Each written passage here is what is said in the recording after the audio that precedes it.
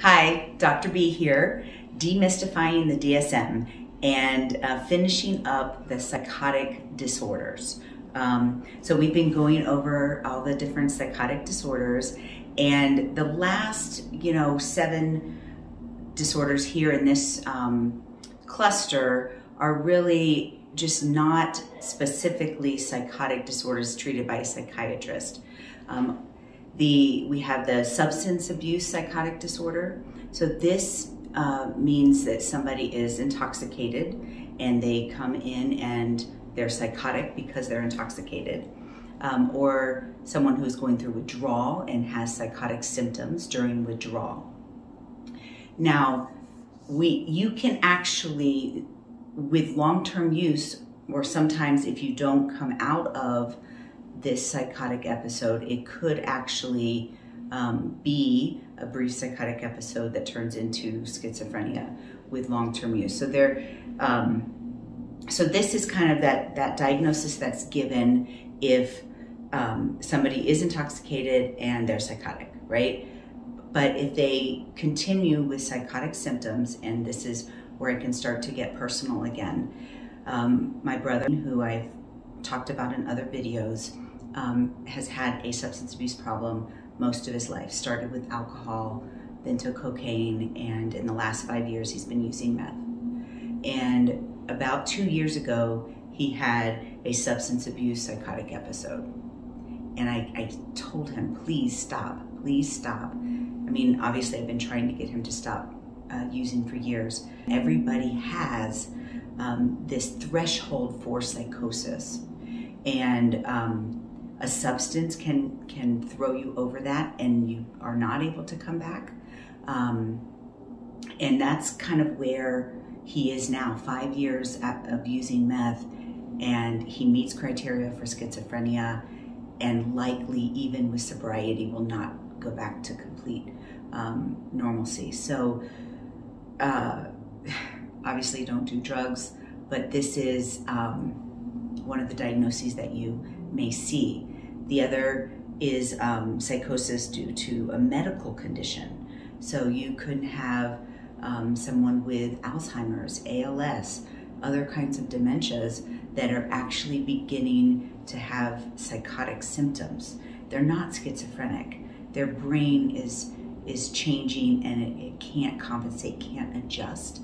And so therefore they have this secondary psychosis due to their medical condition.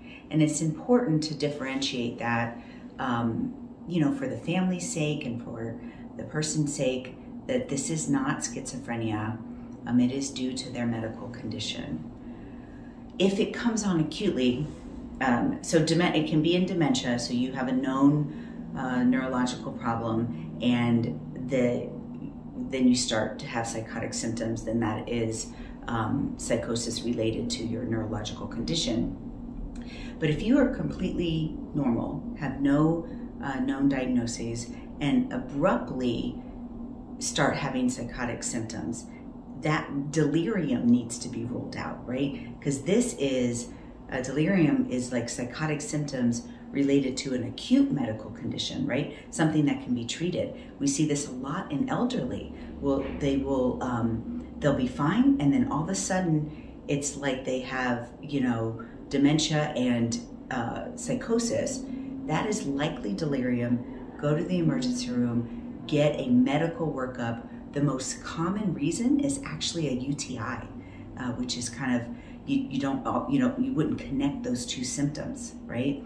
So important that if it comes on acutely, you get a full medical workup. If you don't have a diagnosis, you get a full medical workup. If somebody comes in my office at 65, 70 years old with psychotic symptoms and never having any mental health concerns, maybe some depression in their life, but never any major psychotic concerns in their entire life, we need to do an MRI. We need to, work that up medically, because there likely is a dementia diagnosis. Now, to your providers out there, sometimes Somebody will come in and tell me they have no history, and I will do that whole medical workup to find out, you know, when their brother calls me that, you know, they've been diagnosed with schizophrenia since they were 20. So a good history is super important. But if it comes on late in life, schizophrenia and other psychotic disorders are usually in the 20s. So if they come up in an older aged person and you have somebody there to confirm that they have no psychotic history, that needs to be worked up medically, acutely or long-term. So that is the end of our psychotic series. The last couple are ones that we don't use very often and are very specific to specialties. So thank you, and you are mentally strong.